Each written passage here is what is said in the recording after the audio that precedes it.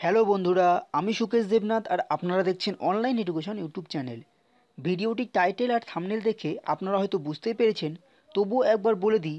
আজকে আমাদের আলোচনার বিষয় হলো নবম শ্রেণীর জীবন বিজ্ঞানের চতুর্থ অধ্যায় সাজেশন নিয়ে।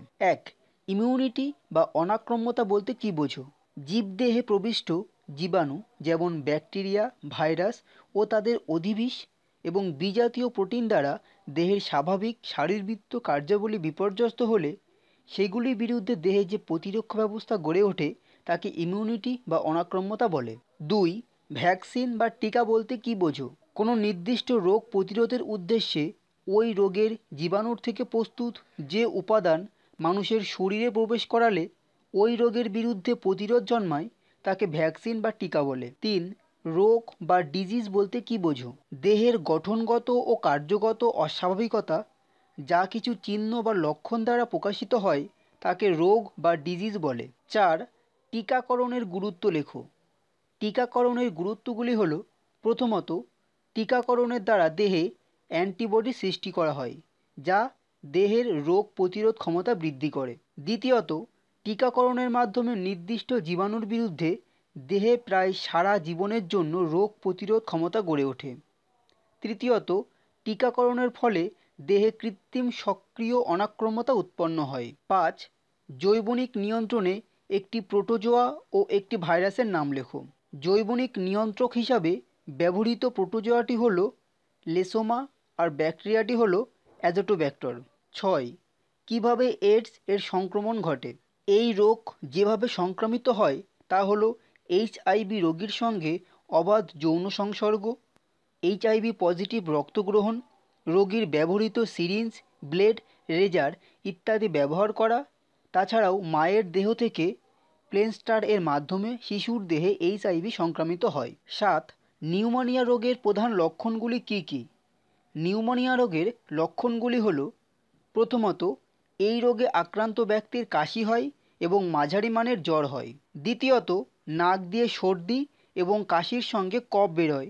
তৃতীয়ত, রোগীর শ্বাসকষ্ট দেখা যায়। 8.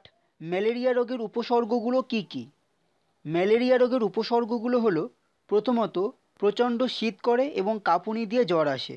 দ্বিতীয়ত, 103 ডিগ্রি থেকে 104 ডিগ্রি ফারেনহাইট পর্যন্ত জ্বর হতে পারে। তৃতীয়ত, ঘাম দিয়ে জ্বর ছেড়ে যায়, তখন শরীর দুর্বল হয়ে পড়ে, এমনকি ঘামে পোশাক পর্যন্ত ভিজে যায়। 9. ডেঙ্গু রোগের লক্ষণগুলি উল্লেখ করো। ডেঙ্গু রোগের লক্ষণগুলি হল: প্রথমত, ডেঙ্গুতে আক্রান্ত ব্যক্তির প্রাথমিক অবস্থায় অল্প মাত্রায় জ্বর হয়। দ্বিতীয়ত, ক্ষুধামান্দ্য দেখা যায়। তৃতীয়ত, সারা শরীরে ব্যথা অনুভব হয়, অনেক সময় গা, হাত, পায়ে প্রচণ্ড ব্যথা অনুভব হয়। 10. অ্যান্টিজেন ও অ্যান্টিবডির প্রধান দুটি পার্থক্য লেখো। অ্যান্টিজেন ও অ্যান্টিবডির প্রধান দুটি পার্থক্য হল: প্রথমত, অ্যান্টিজেন হল দেহে অনুপ্রবেশকারী বহিরাগত বস্তু, আর অ্যান্টিবডি হল অ্যান্টিজেনের উপস্থিতিতে উৎপন্ন অ্যান্টিজেন প্রতিরোধী বস্তু। দ্বিতীয়ত, অ্যান্টিজেন সাধারণত লোহিত রক্তকণিকায় কোষ পর্দার উপরিতলে অবস্থান করে, কিন্তু অ্যান্টিবডি সাধারণত প্লাজমায় থাকে। পিডিএফ সম্পর্কে বলে রাখি, আপনাদের যাদের ক্লাস 9-এর হিস্ট্রি, ফিজিক্যাল সায়েন্স এবং লাইফ সায়েন্সের সাজেশনের ডাউনলোড লিঙ্ক দরকার, তারা ভিডিওটি ডেসক্রিপশনে দেওয়া ফেসবুক প্রোফাইলে বা ফেসবুক পেজে ভিজিট করে ইনবক্সে মেসেজ করুন, আমি ওখানে ডাউনলোড লিঙ্ক সেন্ড করে দেবো। যদি ভিডিওটি আপনাদের ভালো লাগে তাহলে লাইক করুন, কোনো মতামত থাকলে কমেন্ট বক্সে কমেন্ট করুন, ভিডিওটি আপনাদের বন্ধুদের সাথে হোয়াটসঅ্যাপ বা ফেসবুক গ্রুপে শেয়ার করুন এবং অবশ্যই সাবস্ক্রাইব করুন অনলাইন এডুকেশন চ্যানেলটিকে। আর পাশে থাকা বেল আইকনটিকে ক্লিক করে রাখুন যাতে যখনই আমি নতুন কোনো ভিডিও আপলোড করব তার নোটিফিকেশন সাথে সাথেই পেয়ে যান। Thank you, take care and good bye.